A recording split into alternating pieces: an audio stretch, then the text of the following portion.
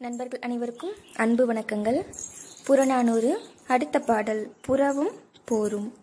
பாடியவர் மாரோகத்து நப்பசலையான். பாடப்பட்டோன் சோழன் குளமுற்றத்து துஞ்சிய கிள்ளி வளவன். திணை வாகை.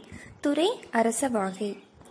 பாடல் நஞ்சுடை வாள் எயிற்று ஐந்தலை சுமந்த வேக வெண்திரள் நாகம் புக்கென விசும்பு தீ பிறப்ப திருகி பசுங்கொடி பெருமலை விடரகத்து உறும் எரிந்தாங்கு புல்லூறு புன்கண் தீர்த்த வெல்வேல் சினங்கெழு தானை செம்பியன் மருக கராம் கலித்த குண்டு கண் அகழி இடம் கருங்குட்டத்து உடன் தொக்கு ஓடி யாமம் கொள்பவர் சுடர் நிழல் கதூம் கடுமுரண் முதலைய நெடுநீர் இளஞ்சி செம்பு உரள் புரிசை செம்மல் மூதூர் வம்பு அணி யானை வேந்து அகத்துண்மையின் நல்ல எண்ணாது சிதைத்தல் வல்லையான் நெடுந்தகை செருவத்தானே.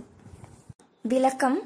புறாவின் துயரினை போக்கிய செம்பியன் மரபினனே, சினம் மிகுந்த வேல் தாங்கிய படையை உடையவனே, முதலைகள் நிறைந்த அகழியினையும் இரவு வேளையிலே ஊர் காப்பாரின் விளக்கு நிழலை கவரும் முதலைகள் திரண்டிருக்கும் நீர் நிறைந்த மடுவினையும் செம்பாட் செய்தாற் போலும் மதிலையுடையது தலைமையோடு விளங்கிய மிக பெரிய அரணது.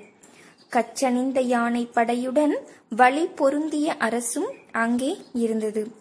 அவற்றை நல்லன என்றும் பாராது நச்சுப்பற்களும் ஐந்தலையும் உடைய நாகம் புக்கது போல் புகுந்து வானம் செவ்விருள் பட அவ்வூரை எரியூட்டி அழித்து வானத்தும் செந்தி எழ செய்தாய்.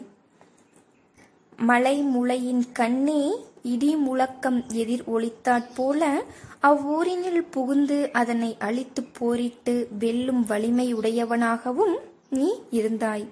பெருந்தகாய், நின் முன்னோர் அருளும் நின் கொடிய வன்மையும் இருந்தவாறு எண்ணி. அதாவது பழிப்பது போல புகழ்ந்து உரைத்தது இப்பாடல். நன்றி நண்பர்களே. மீண்டும் அடுத்த பாடலில் சந்திக்கலாம். வாழ்க வளமுடன்.